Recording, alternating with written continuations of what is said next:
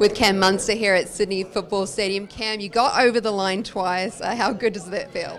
Yeah, look, it feels really good for myself. But yeah, in saying that, it's not an individual performance, it's a team performance. And I thought tonight we were a bit scratchy, but happy to get the win.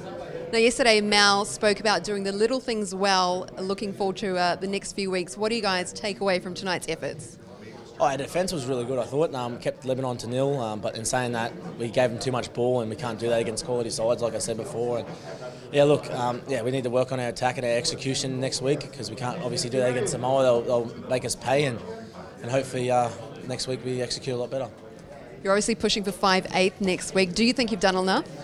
Oh, look, it's hard to say. Michael's been playing some good football, and also Jimmy's there as well. And they both played in the big arena and both played in the big game. So it'll be interesting to see how we go. They've obviously had a lot more experience than I have in the 6 jersey, but I thought the combination I have with Cooper this year has been pretty good. But look, whatever Mel decides to go with, I'm happy with it. I won't be kicking stones, and just worry about preparing well for the boys next week. Turbo Tommy over the line tonight. How good was that to see him get over there? Yeah, really good. Obviously debuted last week with myself, and then the score tonight was really pleasing for us. He's got some speed to burn, and I just wish he could give it to me.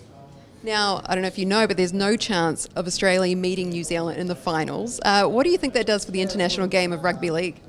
Oh, it's exciting, I guess. Obviously, New Zealand's a team to be reckoned with, but in saying that, it just shows that it's a hard competition at the moment, and there's been some pretty good quality sides. There's Tonga, Samoa, even Ireland's playing some really good football as well, and same with PNG. So, yeah, look, it's exciting football. It's nice to see that other teams are obviously pushing and stamping on the door, and yeah, look, it's exciting for our game, but also disappointing for New Zealand as well.